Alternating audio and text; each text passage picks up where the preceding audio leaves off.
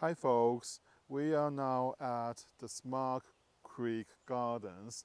This is a garden featured on the tour of the open gardens. It is in the town of Hamburg. So we are with Cassie, the gardener here. Hi. So join us for a walk at this spectacular garden and see what's going on here. So we are actually at the top of a hillside, and so there's a slope down from here. We have a magnificent, this is not a bed, this is a garden area. This is more like a hillside garden.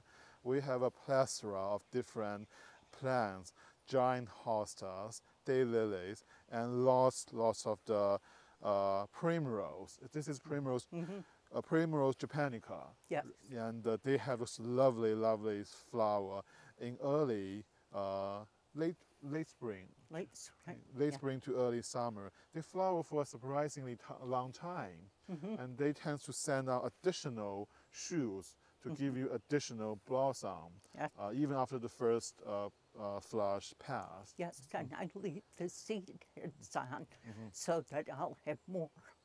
Yeah, so you let them self-seed, then you Yes. have more.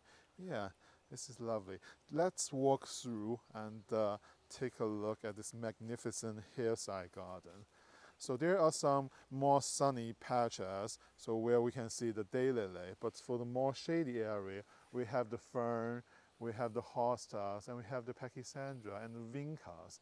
So really, in this area, we have so many different plants going on. Look at this tiny hosta. This is a miniature hosta, and this is planted in a container carved out of a stone, right? With moss on the back. This is just very, very unique, which really just add another dimension of character and charm to your garden. Yeah. We have some of the European ginger, and those are the hellebores, right? Yeah. Not only you have so many different varieties of daylily, you also have the lily, which is not easy to grow. You have the deer, you have the bunny, you have the beetle. I treat for everything. Yeah, I mean, the lily, they're so lovely, particularly the fragrant variety, but you have to be prepared to work for it. Yeah. Not only we have the planting, we have more than a few garden arts hiding between the plants. I'm not sure if the viewer can spot them, but if you come here to visit Cassie's garden in person, you will be surprised.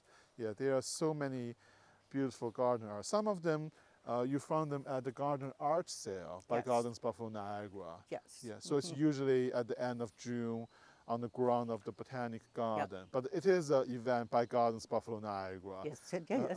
It's the kickoff. Yes, exactly. Yeah. So let's walk down the path on the hillside. Then we'll get to the area right next to the house. So the house is actually very, very special. I'll show you in a minute. Oh, you have more of the lily. Yeah. So the one with the variegated leaf, is that a red bud? Yes. Oh, that's a very, elegant. yeah, that is a very special variety. I've never seen one. So is this a recent addition? Yeah, it's young. It's about 2 years old. Okay, yeah, yeah. So what kind of color do they have in the autumn? I'm not really sure. Okay, then it'll be a surprise. Yeah. Look at this hillside garden area. So we are in probably around noon. So this is probably the most sunny time of the day. And so the plants, they can enjoy some sun, but they're not baking under the sun all day long. So many of the plants, they really appreciate this kind of a sun situation. Yeah. Let me take a spin. So is this a magnolia? That's a fringe tree. A fringe tree, yeah. I see. It's so fragrant. Fragrant. It is a native tree, but not many people grow it. Oh, okay, I see. So people, if you're looking for a fragrant native variety This, I would call this like a large shrub, small tree. Then the fringe tree would be a good candidate. So Yeah, Cassie, it's show like us the creek Okay. and the house. So you see, this is actually so I'm filming during the open garden. Yeah, there is a steady flow of visitors. Yeah. So again, we are at Smart Creek Gardens in Hamburg, and this is a garden featured on the tour of the open gardens by Gardens Buffalo Niagara. Well, it's a mouthful. But I have to get information correct and let people know the Gardens Buffalo Niagara is the organization who organizes so many wonderful garden events in the Buffalo Niagara region in the summer, primarily in July. But our gardening season, event season, actually spans from June all the way to October. So if you're a garden lover, yeah, follow us, check out the website from Gardens Buffalo Niagara. So now we are looking at the creek. So this is the Smart Creek. This is Smart Creek. It's actually just a tributary to Back Creek. Oh, okay. But when we moved here, we felt so fortunate that our name was Shadrach, and we called ourselves the Smug Rack because we felt so fortunate. So this became Smug Creek. So the creek actually runs underneath the house? Runs right underneath the house. Okay. So the house is built on top of the creek? Yes. Yeah, that is very, very unique. Yeah, and so I always see a garden that serves the structure, and the structure has to rely on the landscape. So this would be an ideal example. We have the hillside slope, we have the creek. They are very unique. Then this is how the house was built to take advantage of this landscape. Then after the house, there are more than a few large garden area built on the landscape surrounding the building.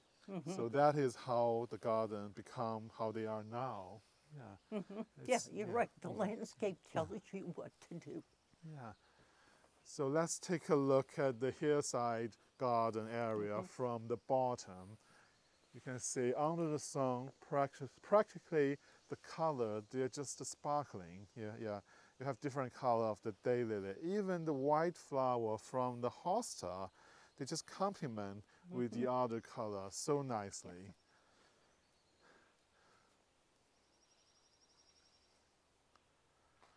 So this is just one section of the garden. Cassie, can you show us the other section? Yep. You have the, do you have a count of the container plants? No. Yeah, and I figured every good gardener, they have to lose count. Yes. Otherwise, it's not a good gardener. Yeah.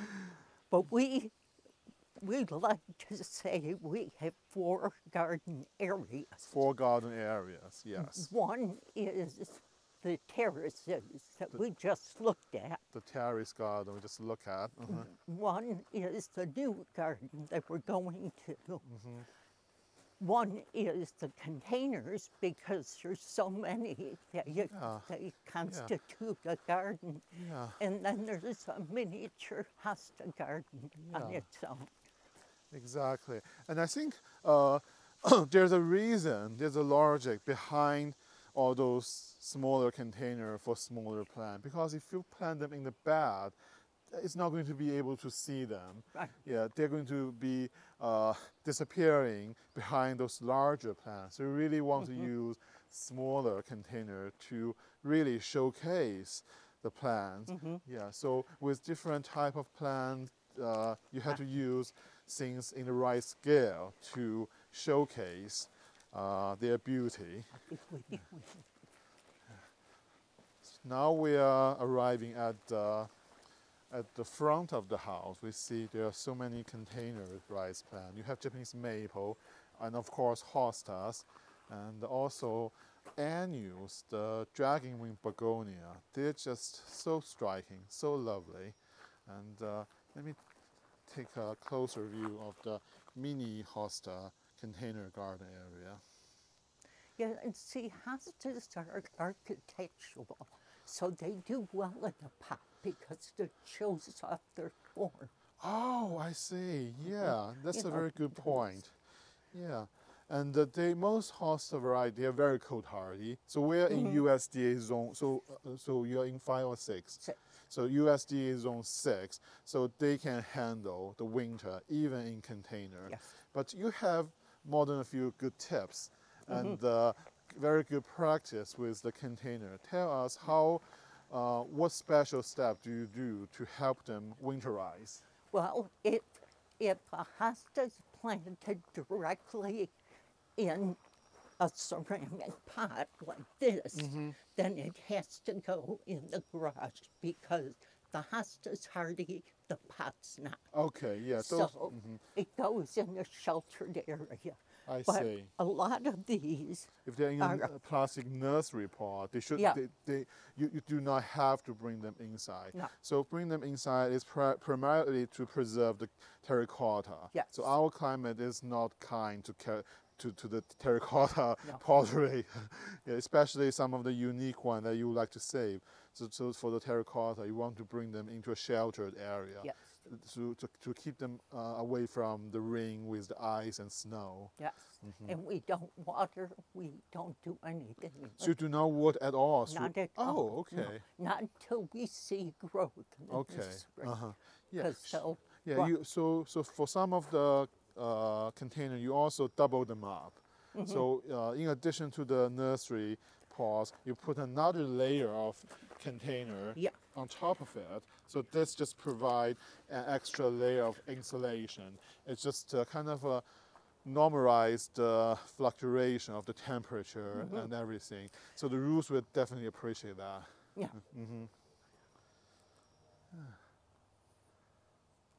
This is a stunning display. So this is a garden arts, right? From Jim Charlie. So he made that. He made yeah. it. So I tell people he's just extraordinary crafty. Yes. Very, very crafty. Yes, he is. Yeah, let's take a closer look at the birdhouse. Do you see birds nesting yet? No. No? Okay. Yeah. So I think he made it from reclaimed fence. And it used to have a wine bottle on top. Oh, okay. But I kept it in the house and I knocked it over. Oh, one time, okay. wine bottle Well, I broke. mean, it's time for him to make another one for you. So we put the bird up there. It's lovely. I really enjoy those original garden arts made with reclaimed, repurposed material. Otherwise, they're going to be landing in the landfill. Yeah, I mean, the old fence. Yeah, look at the container planting. Yeah. Hostas. You even have ginkgo, miniature ginkgo in the container. You have another ginkgo. Is this a miniature or is it a seedling? This is a variegated variety. Oh, variegated. Yeah, lovely. You can really showcase some of the miniature hosta in the container. Yeah, let me take a spin. It's just lovely. So let's walk through the deck area. And these, like under your maple tree, you can get different containers and arrange them. Yeah. So you're not only you're showing off different plants, you're also showing off your containers. Yeah, they just bring so much joy. Yeah.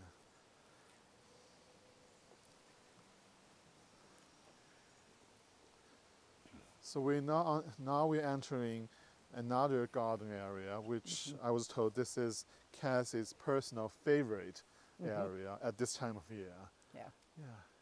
We have different things blooming right now. In addition to the daylilies, we have the hydrangea, and you have more than a few clematis too, right? Yeah. So where do you want us to? Do you want you? How about let's go to see the gate area, then Okay. make a turn to see the see Fiona. We want to meet Fiona. Yes. Yes, she's the garden spirit. Garden spirit. Yeah.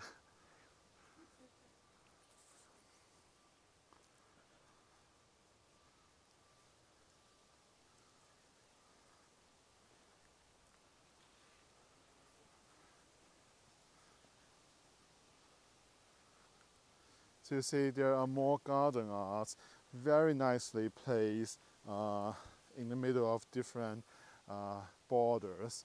It just adds charm and interest in addition to the plantings. So this is a very shaded area, and you can see the meadow rue, they can take the shade quite well. It's magnificent. Yeah, and they have this dainty flower. So is this the native variety? Or Yeah. Okay. This is a native plant called meadow rue. They have this very tall form. They look very delicate, but they're surprisingly robust.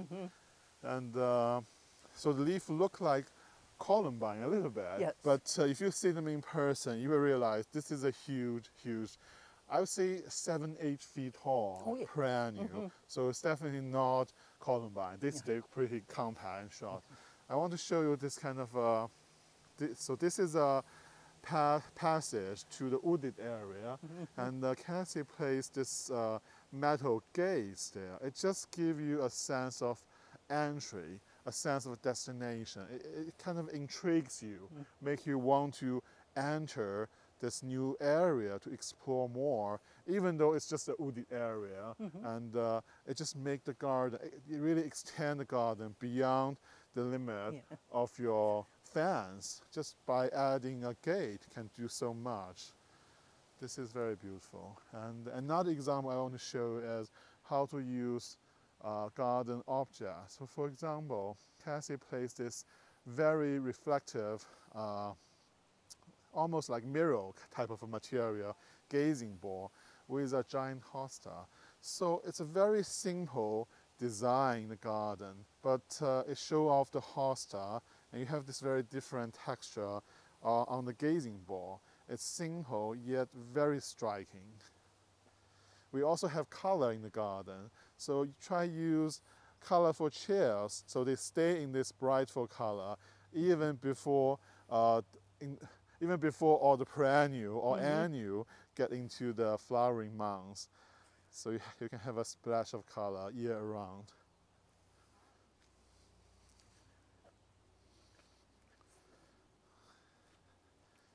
This is a very peaceful garden. So again, we are at Smug Creek Garden in Hamburg, New York, and it's on the tour of the open gardens, which opens on Friday, this particular garden, Fridays in July. So now we are meeting the garden spirit, Fiona. So tell about where you originally found Fiona.